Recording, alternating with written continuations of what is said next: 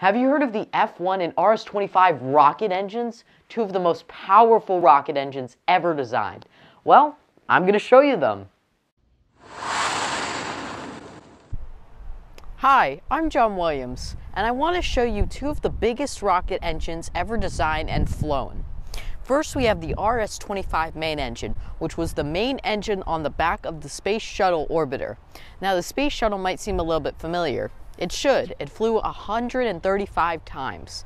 It had two SRBs, solid rocket boosters on the side, an external fuel tank that held liquid oxygen and liquid hydrogen, which powered three of these bad boys on the back of the shuttle orbiter.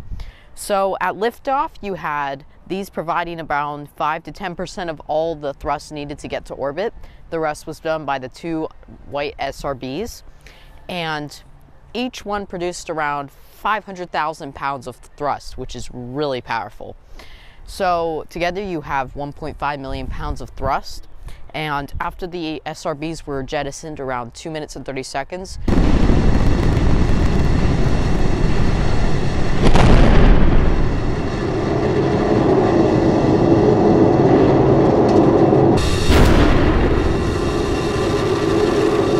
these kept going for like 6 to 8 minutes, pushing the shuttle up to orbit. So it's really cool. And a cool design factor is these pipes right here. You can see these pipes are welded together. These pipes had liquid oxygen flowing through them throughout the launch. That is to cool down the nozzle so it didn't melt when all the hot gases were being, and all the hot liquid and gas were being blasted out of the nozzle. So it's really cool. And if you look up at the top, you can just see how much technology that was in this engine. It's really amazing. So let's go over here now. Over here we have the Saturn V F-1 engine. As you can see, it's a little bit bigger than the RS-25. Just kidding, it's a lot bigger. This engine took us to the moon. There were 5 of these on the first stage of the Saturn V rocket. Each one produced 1.5 million pounds of thrust. Each one.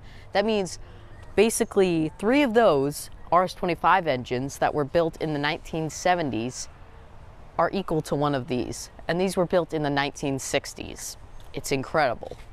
So this engine, it is much bigger because you need a much bigger nozzle to hold and really take advantage of the efficiency of having liquid kerosene and liquid oxygen.